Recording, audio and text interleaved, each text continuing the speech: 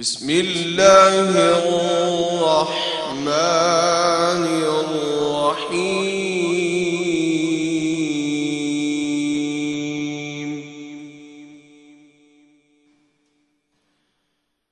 इन्ना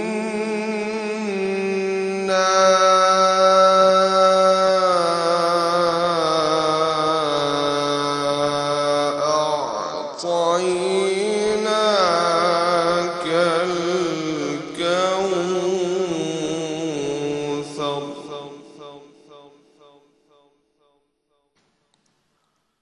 फसल्लि लिरब्बिक वन्हर इन्न शानिअक हुवल अबतर।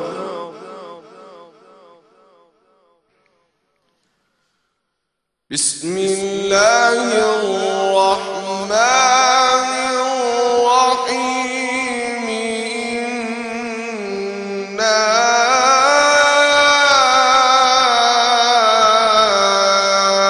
अअतयनाकल कौसर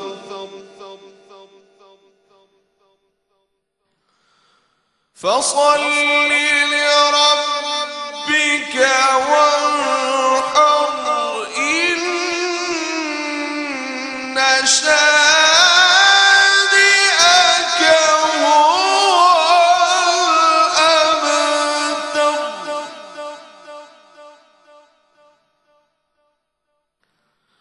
फसल्लि लिरब्बिक फसल्लि लिरब्बिक वन्हर इन्न शानिअक हुवल अबतर।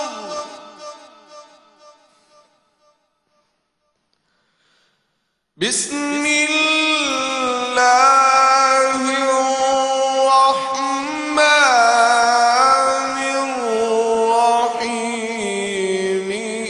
इन्ना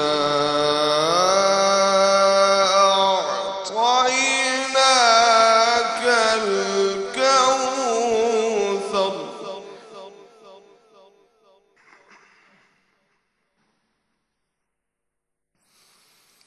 इन्ना अअतयनाकल कौसर फसल्लि लिरब्बिक वन्हर इन्न शानिअक हुवल अबतर। फसल्लि लिरब्बिक वन्हर इन्न शानिअक हुवल अबतर। सदक़ल्लाहुल अलीयुल अज़ीम।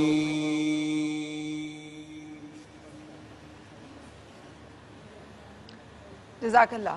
बिस्मिल्लाहिर्रहमानिर्रहीम। अस्सलाम वालेकुम। नूर रमज़ान ट्रांसमिशन में मैं आपको खुशामदीद कहूँगी। मेरे साथ जनाब कासिम अली शाह साहब मौजूद हैं, शहजाद मदनी साहब तशरीफ़ फरमा है, तसव्वुर अतारी हैं, और अभी जो आपने आयत मुबारका समाअत फरमाई है ये सूरतुल कौसर है।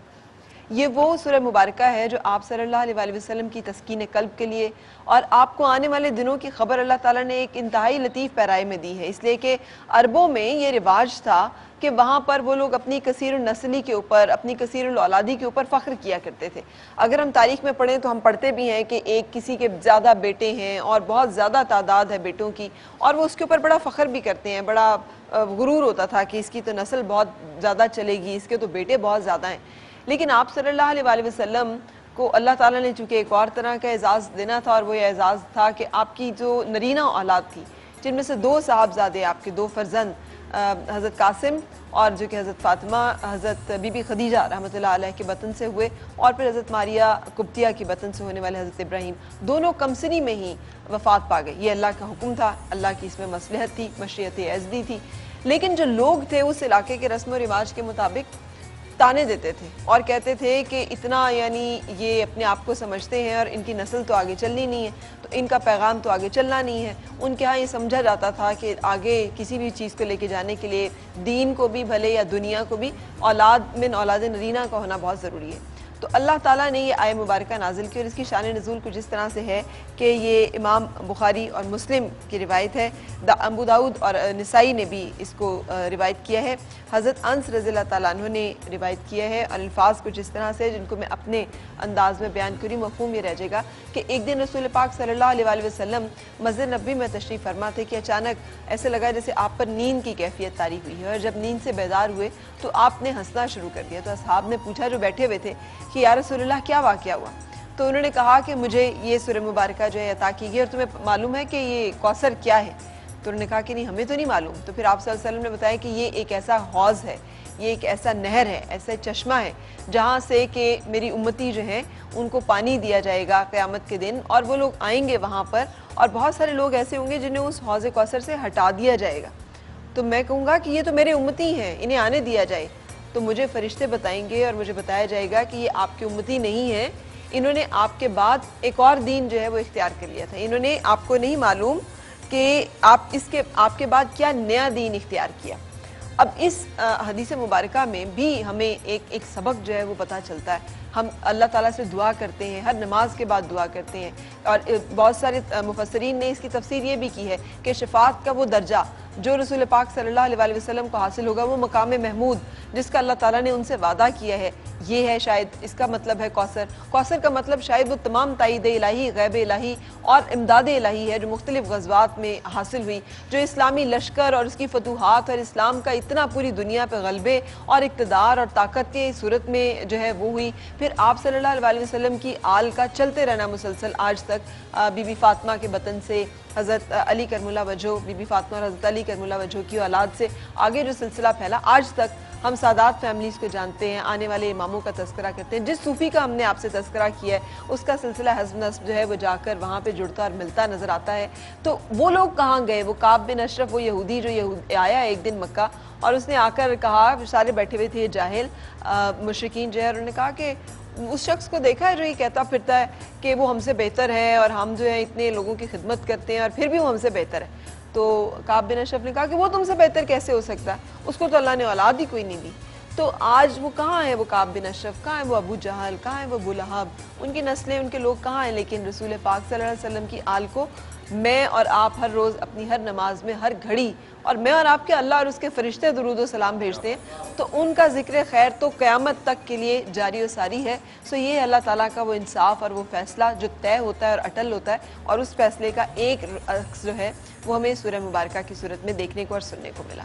یہ خوبصورت پہلو یہ ہے کہ جو نسل ہے وہ نسبت سے نسل، اور جو عشق سے چل رہے ہیں وہ نسبت والے ہیں سارے کے سارے۔ کمال دیکھیے کہ آپ کا نام نامی آپ دنیا کی تاریخ میں، مدنی صاحب آج تک یہ ریسرچ ہوئی کہ کوئی ایک ایسا فرد جس کے نام نامی پہ لوگ مٹنے کے لیے، مرنے کے لیے تیار ہو جائیں، خدا کی قسم رسول اللہ کے علاوہ نام نہیں ملا۔ آپ کو کوئی مثال ایسی، نظریات کے لیے جنگیں ہوئی ہیں، وسائل کے لیے جنگیں ہوئی ہیں، لیکن ایک ایسا نام نامی کہ میں قاسم علی شاہ اگر میرا بیٹا بھی گستاخی کرے میں سر اتار دوں گا اس کا، سرکار کا نام ایسا ہے۔ یعنی آپ کا ادب ایسا ہے کہ آپ کے ادب میں آنکھوں سے ہم نے نہیں دیکھا، لیکن دل کی آنکھ یہ کہتی ہے کہ صادق امین اگر کوئی تھا تو محمد مصطفیٰ۔ مجھے ایک اور چیز بہت اچھی لگتی ہے، اور وہ یہ اچھی لگتی ہے کہ جب رسول پاک صلی اللہ علیہ وآلہ وسلم کو ایک جیسے کہتے ہیں حمیت کی، طاقت کی، نصرت کی، مدد کی، مضبوطی کی ضرورت تھی، اللہ تعالیٰ نے دو ہستیاں عطا کی تھی، ایک حضرت ابو طالب جن کا سایہ شفقت رہا ان کے سر پہ، دوسری بی بی خدیجہ۔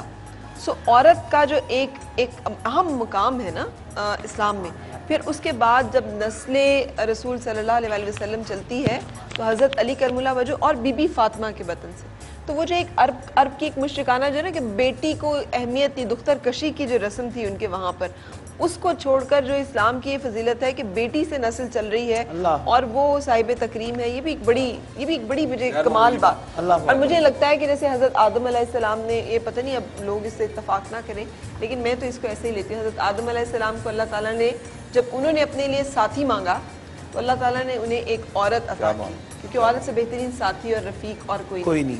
अच्छा, फिर हज़रत ईसा अलैहिस्सलाम तो वालदा अकेली थी, उनसे औलाद, और जितने नबी जितने अंबिया हैं औरत से ही उनका ज़हूर है, लेकिन औरत का एक जिसे जो नज़रअंदाज किया जाता है ना, उस पर तकलीफ होती है, लेकिन आज की सूरह मुबारक के हवाले से ये भी एक पहलू है। अच्छा जी, हम चाहेंगे कि कुछ कलाम खूबसूरत सा आज लेके आगे चले। कितने लोग आज इस चीज़ पे में कि जनाब चांद नज़र आ जाएगा, कितने लोगों का ये ख्याल है, कितने लोगों का ये तुक्का है, अंदाजा है, हाथ खड़ा करके बताएंगे कि चांद नज़र आ जाएगा? सबसे पहले मेरा हाथ खड़ा हो कि चांद नजर आ जाएगा। चांद नजर आ जाएगा जी। अरे मेरा है कि नहीं आएगा? मेरा दो भी खड़े देखिए ना, हमारी मेरा टीम भी में ख्याल है जो कि लोग आज हैं, दो नजर दो नहीं आएगा। मेरा भी ख्याल है कि आज चांद नजर नहीं आएगा। अच्छा, अब हम देखते हैं कि एंड पे क्या फैसला और कैसे होगा। यहाँ पे भी कम लोगों ने खड़े किए, 2-3 ही लोग कह रहे हैं, बाकी लोगों का क्या ख्याल है, चांद नजर नहीं आएगा? तो आप चांद नजर आया तो फिर कल हम नजर नहीं आएंगे। असल में हम ये दुआएं मांग रहे हैं। तो बिल्कुल सही जनाब। तसव्वुर तारी साहब, बिस्मिल्लाह। एक कलाम के लिए फरमाइश पेश करता हूँ। जहाँ मिल के पढ़ने वाला अंदाज हो वहाँ मिल के कोशिश कीजिएगा अल्लाह का जिक्र। या निज़ामुद्दीन औलिया, या निज़ामुद्दीन सरकार,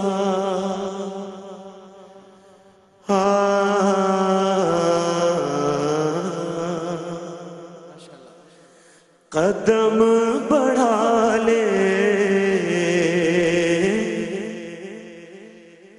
हदों को मिटा ले,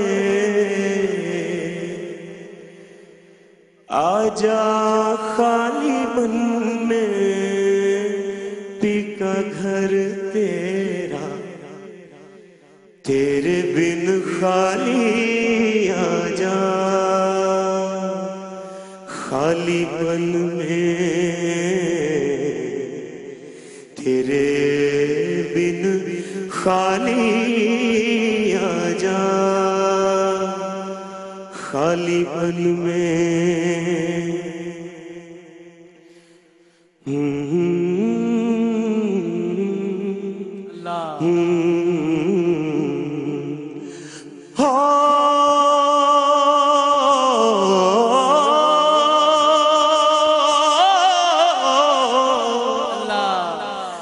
रंगरेज़ा रंगरेज़ा रंगरेज़ा रंगरेज़ा ओ रंगरेज़ा रंगरेज़ा रंगरेज़ा रंगरेज़ा अल्लाहू अल्लाहू अल्लाहू अल्लाहू अल्लाहू अल्लाहू अल्लाहू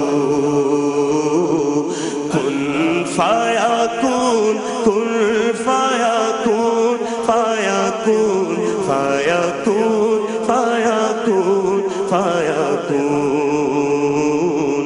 जब कहीं पे कुछ नहीं भी नहीं था, वही था वही था वही था, जब था वही था वही था वही था, जब कहीं पे कुछ नहीं भी नहीं था, वही था वही था वही था वही था।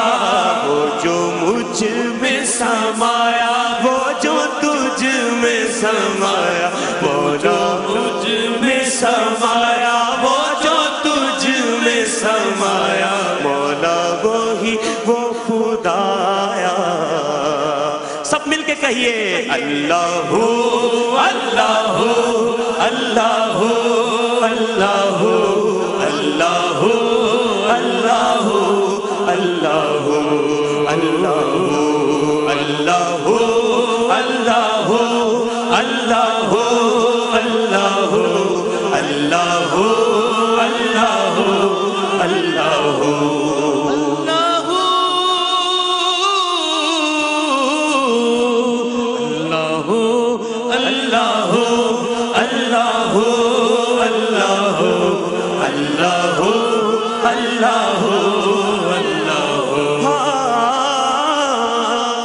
हस्बी रब्बी जल्लल्लाह माफी क़ल्बी गैरुल्लाह हस्बी रब्बी जल्लल्लाह माफी क़ल्बी गैरुल्लाह नूर मोहम्मद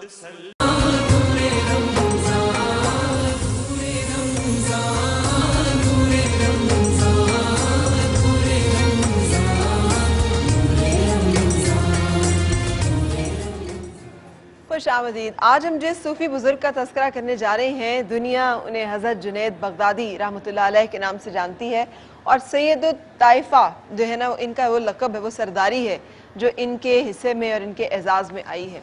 इनकी विलादत 220 हिजरी की है और 297 हिजरी में बगदाद में ही वफ़ात है। वालिद मोहम्मद क्वाहरीरी, जिसका मतलब है शीशे का काम करने वाले लोगों को इस लक़ब से, इस नाम से पुकारा जाता था। सरी बिन सक्ती रहमतुल्लाह अलैह, हज़रत सरी बिन सक्ती जो ख़ुद एक बहुत नामी गिरामी सूफ़ी बुज़ुर्ग और वलीउल्लाह गुज़रे हैं, वो इनके मामू भी थे और इनके शेख भी थे। अब वाक़या इनका जो है वो इंतहाई पुरलुत्फ़ है, इसलिए कि एक अकीदत, एहतराम, जिसका भी हम बात कर रहे थे, आशिकी, निस्बत, उनसियत और बालिहाना जो अकीदत है, जानिसारी का जो एक जज्बा है रसूल पाक सल्लल्लाहु अलैहि वसल्लम के लिए, उनकी इज़्ज़त के लिए, उनकी हुर्मत के लिए, उनके तक़द्दुस के लिए, ये हज़रत जुनैद बगदादी रहमतुल्लाह अलैह का जो ये वाक़या है, इसका मुँह बोलता सबूत है। कहते हैं तारीख़ में रिवायात इस तरह से हैं, दिल के अंदर कैफियत तो होगी ही, आखिर एक हुब्बे रसूल सल्लल्लाहु अलैहि वसल्लम तो होगा ही, लेकिन दुनिया उनको एक ऐसे पहलवान के तौर पे जानती थी जिसे पिछाड़ा नहीं जा सकता था। कहते हैं कि पूरे डंके थे उस वक्त उनके नाम के बजते, और कहा जाता था कि कोई ऐसा पैदा ही नहीं हुआ जो जुनैद बगदादी को जाके, उस वक्त तो बगदादी नहीं कहते थे, जुनैद पहलवान को जाकर पिछाड़ दे।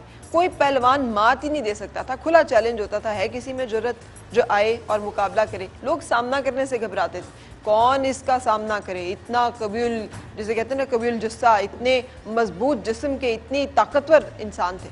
इसी वजह से, इस शोहरत की वजह से उनके रसाई जो है वो दरबार तक थी, तकरीम हासिल थी, लोग जानते थे, पहचानते थे, अदब करते थे, एहतराम करते थे, एक शोहरत उनको हासिल थी।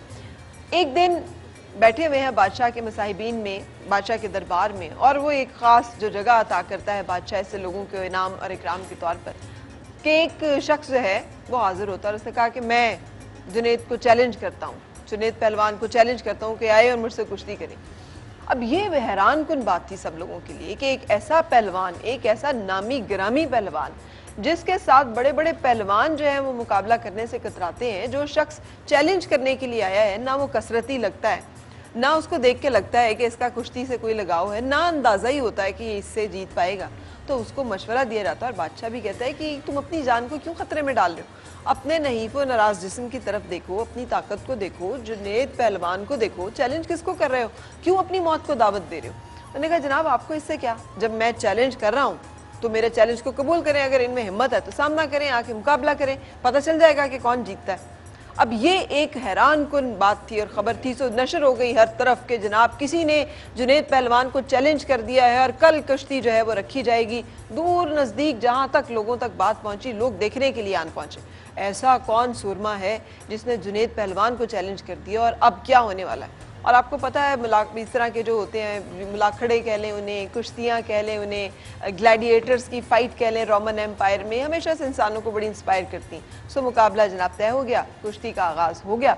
इससे पहले कि बाकायदा पहलवानी के दाव पेच जो हैं वो दिखाए जाते, तो उसने कहा कि मैं आपसे बात कर सकता हूँ जिस शख्स ने चैलेंज किया था। उसने कहा जनाब, अब वो कम उम्र था, नहीफ था, आया, उसने कान में कहा कि जनाब बात यह है कि मेरी निस्बत जो है वो आले रसूल सल्लल्लाहु अलैहि वसल्लम से है और मैं किसी के सामने हाथ नहीं फैला सकता। मैंने आपको ये चैलेंज इसलिए किया है और आपसे बात इसलिए कर रहा हूँ कि अगर आप लाज रख लेंगे मेरी, और आज के दिन अगर आप हार जाएंगे आपको फ़र्क नहीं पड़ेगा, लेकिन अगर मैं जीत जाऊँगा तो मुझे इनाम व इकराम में वो मिल जाएगा जो मेरे ख़ानदान को ज़रूरत है, जिसकी वो फाका कशी में है। और मुझे तो मैं इसलिए चाहता हूँ अगर आप कर सकें मुझ पे ये करम तो कर दीजिए, और मैं चाहूँगा कि इसके बदले में आपके लिए दुआ करूँ अल्लाह रब्बुल इज़्ज़त से कि अल्लाह ताला आपको इसका बदल अता करे। मैं तो दे नहीं सकता, मैं दुआ कर सकता हूँ। कहते हैं जुनैद पहलवान ने उनकी ये बात सुनी اور اس کے بعد کشتی کا آغاز ہو گیا. اور جیسے میں نے شروع میں کہا تھا کہ دل میں کوئی نہ کوئی حب، کوئی چنگاری ہوتی ہے تو بھڑک کے آگ لگتی ہے، ورنہ بے مقصد جو ہے کسی بھی پتھر دل کے اوپر اچانک سے نہیں اس طرح سے اثر ہوا کرتا. سوچتے رہے اور پھر طے کر لیا کہ ایک چھوٹا سا تقاضا ہی تو ہے. کیا ہوا میرے نام کو اگر وہ خاک میں مل جائے گا؟ کیا ہوا اگر آج میں مات کھا جاؤں گا؟ کیا ہوا میں ہار جاؤں گا؟ میرے رسول کا نام تو اونچا ہے نا، وہ نام تو بلند ہو جائے گا جس کی نسبت سے اس نے مجھ سے مانگا ہے. اب جس نے مانگا ہے اس نے نسبت کون سی ڈال دی ہے بیچ میں؟ رسول پاک صلی اللہ علیہ وسلم کا نام بیچ میں آ گیا ہے تو میرا جیتنا جو ہے وہ اہم نہیں رہ گیا، میری ہار میں ہی میری جیت ہے. یہ وہ سوچ تھی جس کے ساتھ انہوں نے دکھاوے کے لیے جو کشتی کی سو کی. اس کے بعد اچانک لوگوں نے دیکھا کہ دھول کا ایک بہت بڑا سا کشتی کے ساتھ وہ جو اٹھتا ہے غبار، اس میں جنید پہلوان جو ہے وہ زمین پہ چت ہیں اور وہ شہزادہ جو ہے سید شہزادہ وہ ان کے سینے پہ براجمان ہیں. لوگ حیران، نعرے شروع ہو گئے. انہوں نے اس کو کندھے پہ بٹھا لیا. انہوں نے کہا آج سے یہ دنیا چڑھتے سورج کی پجاری ہے. انہوں نے کہا آج سے یہ فاتح ہیں، آج سے یہ پہلوانوں کے جسے کہتے ہیں سردار ہیں.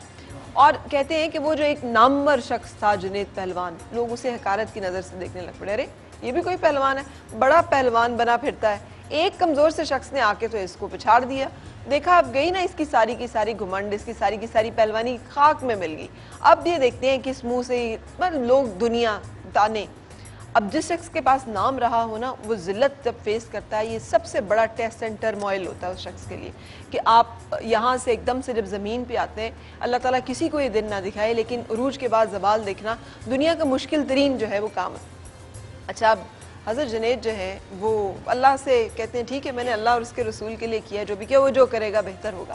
اور کہتے ہیں کہ رات کو انہیں خواب میں بشارت ہوتی ہے اور بشارت میں وہ دیکھتے ہیں کہ در و دیوار جو ہیں وہ پڑھ رہے ہیں الصلاۃ والسلام علیک یا رسول اللہ. تو ان کو لگتا ہے کہ رسول پاک صلی اللہ علیہ وسلم سے ان کو بشارت دی جا رہی ہے. اور بشارت یہ کہ آپ صلی اللہ علیہ وسلم اپنے سینے سے لگاتے ہیں اور کہتے ہیں تم نے میرے نام کی لاج رکھی تو میں اس کے صدقے میں اور اس دیکھو میں تمہیں سردار بناتا ہوں ولیوں کا. اور اسی دن سے ان کا لقب جو ہے وہ سید الطائفہ. اور صرف یہ نہیں ہے، ایک یہ نہیں کہ اس واقعے سے انتہائی صاحب شریعت بزرگ جنہوں نے شریعت ان کے احکام محدث ہیں، پھر اس کے بعد پھر انہوں نے اپنا پڑھنے کا سلسلہ شروع کیا، باقاعدہ علم احادیث پہ کمانڈ حاصل کی. اس کے بعد صوفیزم کا جو سلسلہ لے کے چلے اس سے جڑے ہوئے بھی بہت سارے واقعات ہیں، لیکن ان کا تذکرہ کرنے سے پہلے ایک بریک کے لیے رک جاتے ہیں.